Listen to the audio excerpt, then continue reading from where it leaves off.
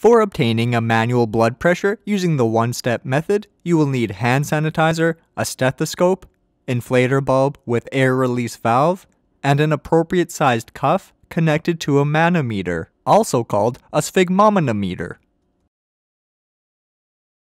First, perform hand hygiene.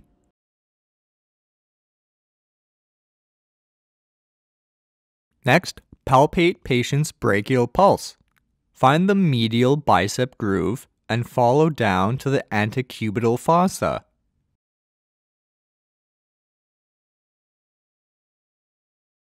Attach blood pressure cuff to patient's arm 1 inch above brachial artery site with the artery marker index along the medial part of the arm. Make sure the blood pressure cuff is snug.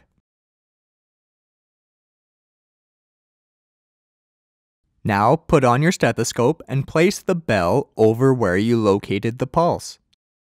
Close the air release valve by turning the dial to the right. Begin inflating cuff by pumping inflator bulb. At the same time, watch the manometer. Pump until the needle reaches about 30 millimeters of mercury above the patient's normal systolic blood pressure. Then slowly turn the air release valve to the left to release the air. Release the valve so the needle drops 2 to 3 millimeters of mercury per second.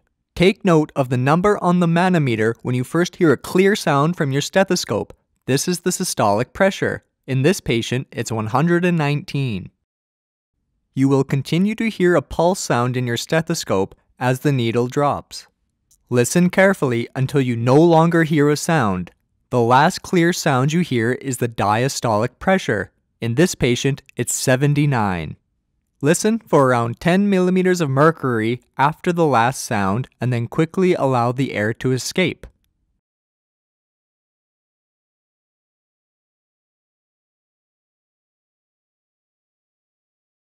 Remove cuff from patient's arm and perform hand hygiene.